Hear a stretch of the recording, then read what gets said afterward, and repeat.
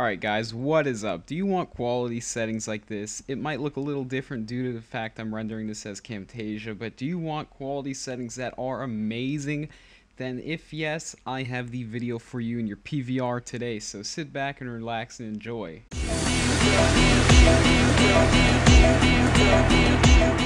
Alright, so it is holiday season, and I figured I'd give back. So, these are the best render settings you can possibly get on YouTube. I've tested over 150 different templates, methods, color corrections, you name it, I've done it. It does not get better than this. Alright, so first things first, on your Xbox or PlayStation 3, you want to make sure you are in 720p. You can do 1080i, but I definitely recommend 720p. It is a whole picture and it is one frame. 1080i is two pictures and it's half the data. Just trust me on this one right here. 720p is better than 1080i. It might sound a little weird, but it is. That's just how it works. You ask anyone who has any knowledge on video and how video works, they will tell you I'm right. Alright, so you want to open up Total Media Extreme and you want to go to your capture module. For device settings, you want to make sure yours look like this. I have mine at default, I think, but they must look like that.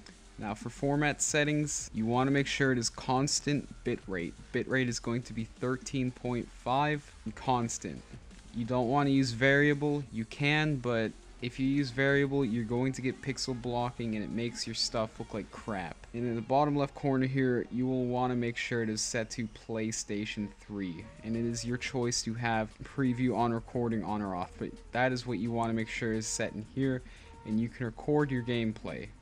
Alright, now that you want to open up Sony Vegas, when it is open, go to File, Properties, and set it to like this. Width is going to be 1280, height 720. Field order is going to be none. If you recorded in 720p, it is going to be none. If you did 1080i like I told you not to, you have to put it as upper field if you did 1080i. But if you did 720p, set it to none. Frame rate is going to be 29.97. Yes, the PVR records in 60 frames a second, but YouTube limits you to 29.97 at most, which is the broadcast standard. Pixel format. You want to make sure that this is on 32-bit floating point full range. This is what makes your quality outstanding. This has to be on 32-bit floating point full range. If it's not, you're going to get terrible looking video. Full resolution rendering quality is going to be best. Motion blur type Gaussian. Deinterlace, I'm going to have mine on as none because we didn't record in interlaced. That is pointless having that on. But if you did 1080i like I said and you're completely out of your mind, then you're going to do blend fields. Now you want to name your template, start all new projects with these settings, save it, and apply. Now your box on the right may change. Now you want to import the footage in which you recorded. Now when it is imported, drag it to the timeline like usual. Click the top part, so the top part is highlighted. Right click Properties, uncheck Maintain Aspect Ratio, and disable Resample. It is essential that you disable the resampling. Resampling creates ghosting and motion blur, which on the web looks terrible. It makes your video look like crap again. Okay, now you want to crop it in and get rid of the black lines like usual. Now that you got that done, the only thing I recommend adding to the video is a sharpen.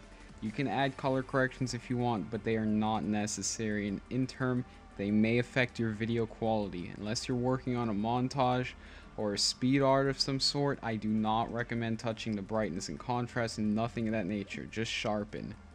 Go to the sharpen, click light. Now I'm going to edit this video down to what I want it to be. Okay, now that you have your video edited to whatever you want it to be, and you only have light sharpen on, it's time to render it. So go to File, Render As. And if you're in Sony Vegas 10 or below, your Render As frame is going to look a little different. Don't panic. If you're in Vegas 11, it's going to look like mine. You want to select Main Concept AVC AAC MPEG-4 from the drop-down.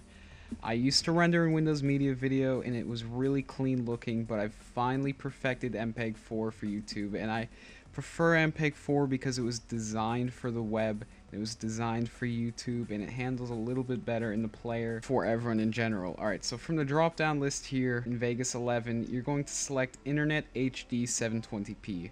And if you're in Vegas 10 or 9, you're going to select Main Concept AVC MPEG 4, and it's going to be default, or Apple. You just want to select the main concept. Now click Customize Template. Your resolution is going to be 720. I recommend 720. 1080p on YouTube still does not handle the best. And if you're on a PVR, I recommend 720 as well, even if you're recording 1080i, because due to the field loss, it'll make up for it and it'll look better that way. So just do 720. Trust me on this. It's going to look beautiful no matter what. Alright, now profile is going to be high. That has to be set to high, otherwise again your quality will not come out as best as it can be. And if you're in Vegas 10 or below, you're not going to have that choice. I think it's either going to be main or baseline. I highly recommend upgrading to Vegas 11 to do this. So profile is going to be high, frame rate 29.97, constant bit rate. It has to be constant again. Now select 10. 14 is overkill. That is just wasting disk space, and in all technicality, YouTube compresses that video down to about 2 megabytes a second anyway, so in theory, going higher in bitrate is making your quality worse. So just do 10 megabits a second. In code mode, since I have a beastly graphics card, I'm going to be using GPU if available, and enable progressive download if you're in Vegas 11. If you're in 10, I don't think you have this option. Audio, keep it like that. Sample rate 48,000, bitrate 192,000. System, if you can do it. Project, video rendering quality best. Now, some graphics cards are not compatible, and you are going to have to use CPU. If yours is not compatible, when you go to render, it'll lock up, or it just won't render at all. So, alright, video rendering quality again best. Click OK. Now name your template, and you can render it. So there you go, guys. Those are the best settings you can possibly get on YouTube. It does not get better than this. Alright, you can go out, experiment, but I promise you, in Vegas for YouTube, it just does not get better than this. I mean, I've been down to every type of quality for YouTube. I've tried arguing, saying, you know, this is better, but down to the root and basics of it, MPEG 4, this quality I just showed you is the best. I've saved you a headache. Like the video down below, because I know for a fact this will help everyone out there that wants it. So please spread this around to your friends if you think their quality is crap. That way you're doing them and their viewers a favor. And if you want to, you can subscribe for future videos. So thanks guys for stopping by, and hope everyone who wants better quality has a better endeavor. And thank you for coming by, and have a great day.